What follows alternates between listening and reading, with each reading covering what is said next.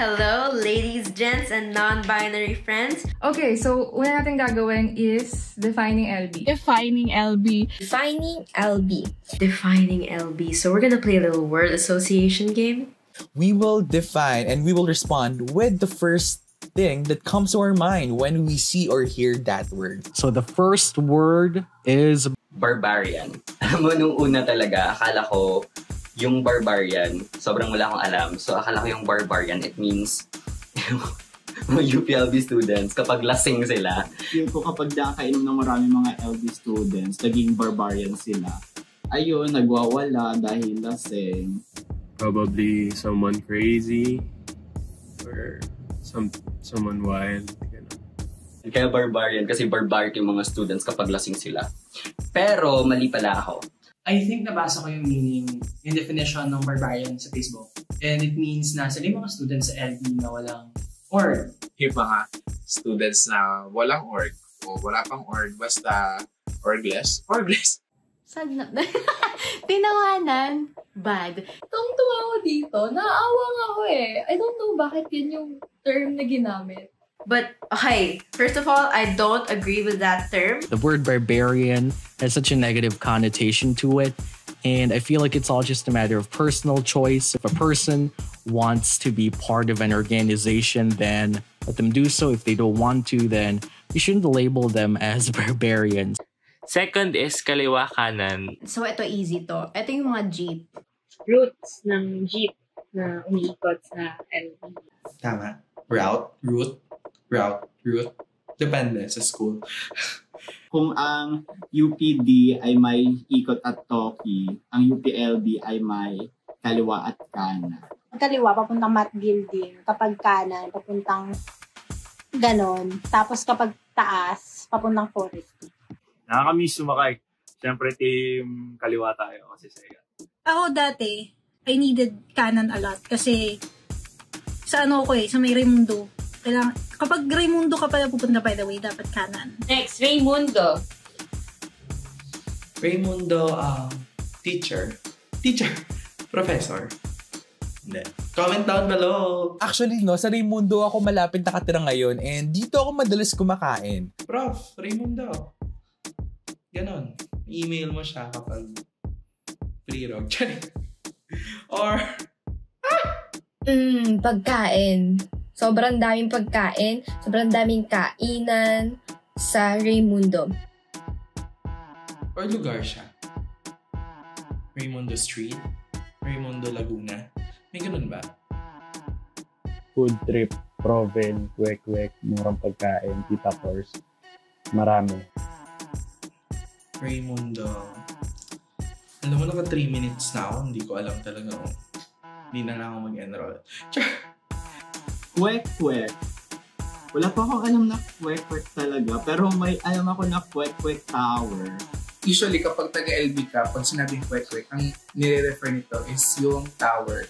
I'm not really sure, though, of the actual name of the tower, which is really sad, and I hope I don't get canceled for that.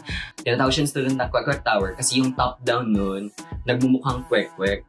Pero para sa akin, hindi talaga siya mukhang kwek. Para talaga siyang dragon fruit. Ewan ko lang sa kanila. Parang gutom palagi sa kwek-kwek. Kaya siguro kwek-kwek yung paningin nila doon. Pero hindi siya kwek-kwek for me. Sorry, guys. Fertility tree. Hindi ko sure, pero yun ata yung pinakamalaki na acacia tree sa LB. Maganda tumambay dito kasi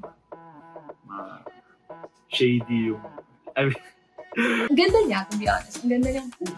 Pero yun, tinawag siyang fertility tree. Kasi pag kumawa ka daw doon, it's either magbubuntis ka or makakabuntis ka.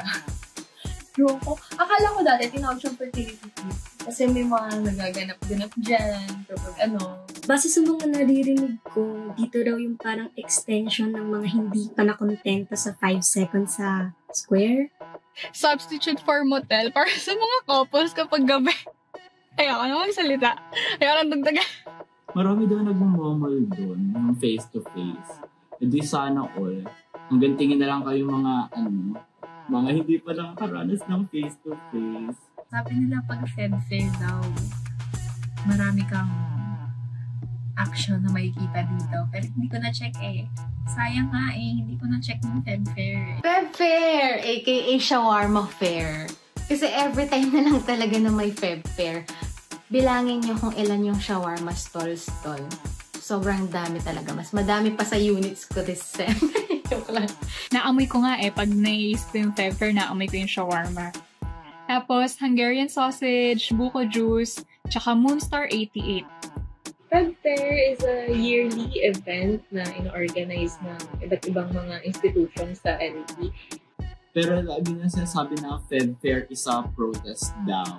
Feel ko may malalim pa yun na pinanghugutan historically. Pero ayun, kasama ng Feb Fair ay yung panawagan natin. Yeah, ligtas na balik eskwela is the answer para ma-experience na to ng batch 20 and 21. Because we all deserve that, right?